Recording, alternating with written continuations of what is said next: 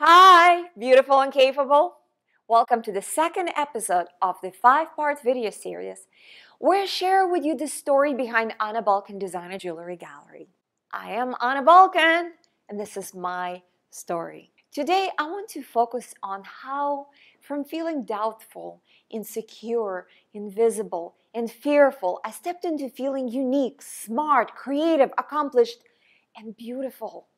And you can too, no matter the adversity you're facing. When in 2008 I lost my job as an IT consultant, I wanted to prove myself to the world and make a difference. Frankly, I always knew that there was something inside of me that would eventually find its way out and bring meaning to my life. But designing jewelry was never in my thoughts or my dreams at all.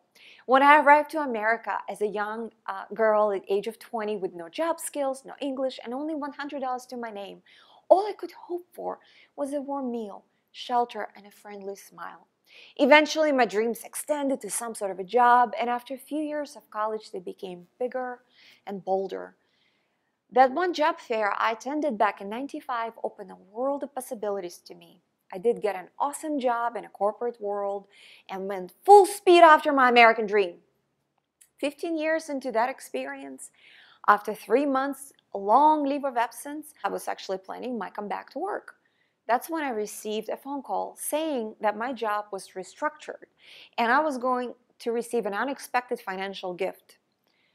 Okay, be honest, it wasn't completely unexpected, and it's because I was really looking and wanting for a sign that would point me in the right direction towards my destiny.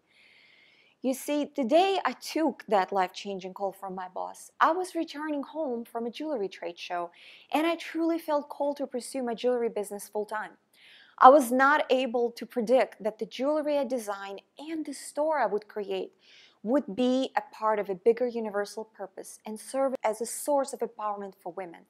But I know this much, that if I had to pick right now what I should do in my life, and the jewelry business was one of the choices available to me, I would pick it as my top priority. Why? Because this is truly my American dream.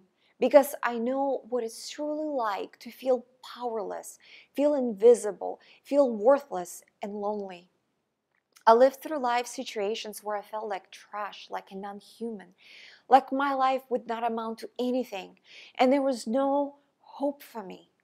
Like a phoenix rising from the ashes, I was risen by circumstances beyond my control and pushed into this space of visibility and worldwide audience. I was empowered, and I want to empower you.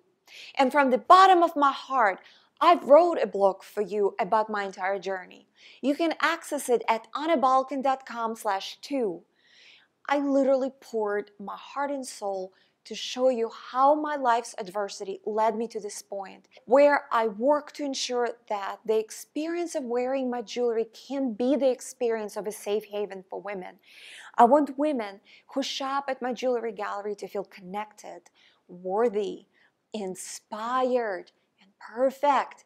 Perfect without any need to change. So go to annabalkan.com right now and I'll see you there.